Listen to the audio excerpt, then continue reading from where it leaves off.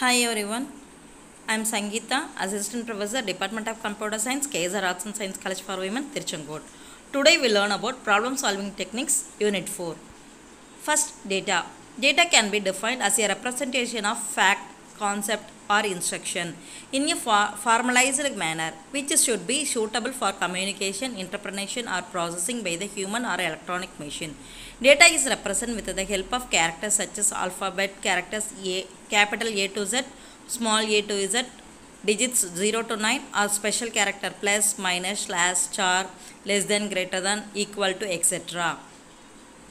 Numeric data. There are two categories of numeric data types, exact and approximate. Exact data type including the integer data type and decimal data type. Approximate data type including the pathing point data types. Integer data types, integer, small int, integer, integer 8, etc. Decimal data type. The decimal data type is a exact number data type defined in terms of its precision and scale.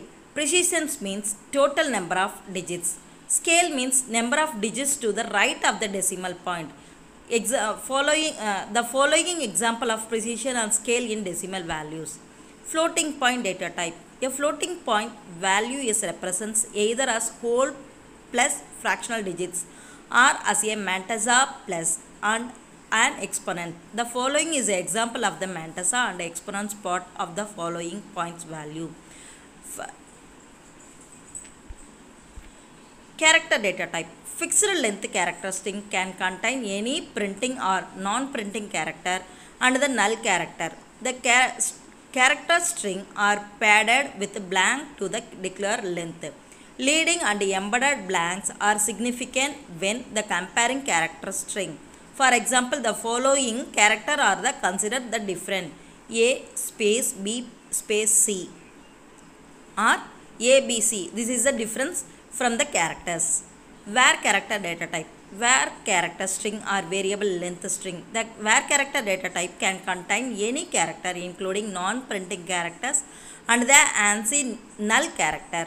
Array. Array is a collection of items of the same data type stored at continuous memory location. This makes it easier to calculate the position of each element by simply adding an offset to a base value, that is the memory location of the first element of array, generally denoted by the name of the array. The base value is index 0 and the difference between two index is the offset.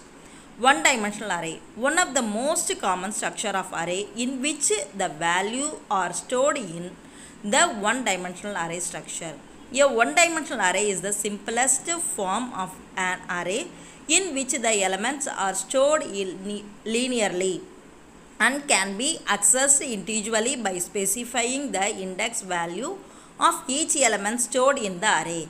A one-dimensional array is group of elements having the same data type which are stored in a linear arrangement under a single variable name. Declaration syntax. Data type, array name, array size, where array name equal to name of the 1D array. Array size, define the number of element in the array. Initialization syntax. To initialize the 1D array, we simply add a list to the right side of the declaration syntax of 1D array. The symbol terms we assign the value to declared 1D array as per the array size specification. Example, int array of 10, int roll number 10, character name equal to 30. This is the example. Two-dimensional array. Two-dimensional array are simply an array of array where the data is stored in tabular format. Two-dimensional array are simplest form of multi-dimensional array where the data value are stored in multiple row and columns. Syntax. Data type, array name, x and y. Data type equal to type of the data to be stored in array. Example, integer, character, etc. X is equal to number of row, y equal to number of column. That's like numbers. Two-dimensional array initialization. Int array equal to array 3, 2 equal to 100, 10, 200, 20, 300, 30 is the example.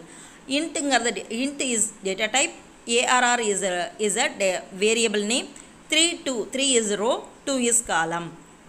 Thank you.